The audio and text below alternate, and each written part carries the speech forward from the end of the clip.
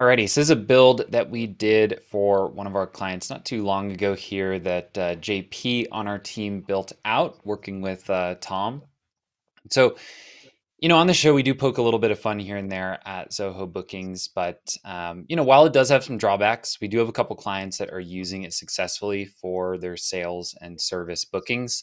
Really, the trick is that if you are going to manage your entire calendar through bookings, then you might not have some of the main issues that we end up bumping into, where you're syncing with Google Calendar or Outlook, and things are just not quite coming across.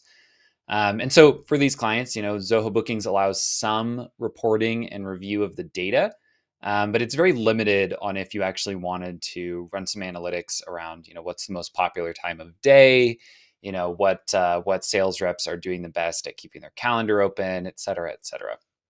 And so what we did is using Zoho Flow, which has a bunch of different triggers for bookings, when something is booked, when it's rescheduled, if it's canceled.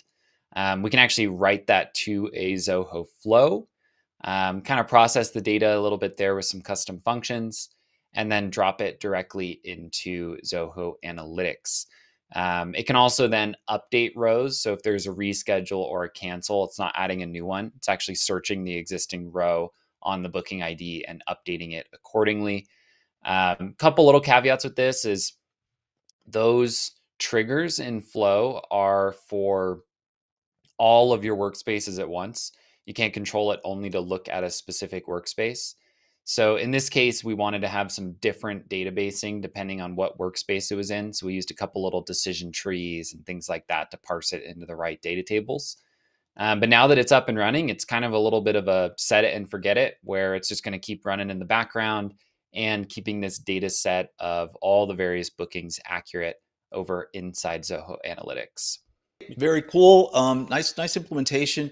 And as you said, Tyler, I mean, with Zoho Bookings, hey, there are certain clients where it works perfectly well for, because that's what they're using. And, they're not syncing out to external calendars. They're just kind of managing their internal bookings for their salon or whatever. And it can work exceptionally well. So, anyway, nice, John Paula. Very, very good. So JP comes through.